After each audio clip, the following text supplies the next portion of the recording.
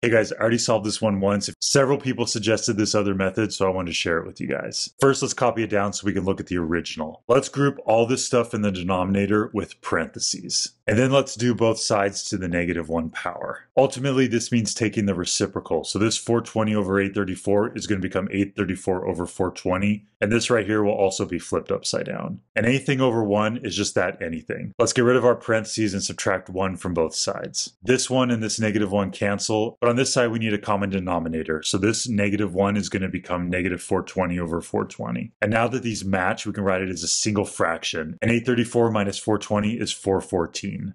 Let's smush this over, put parentheses around it, and do another -1 exponent.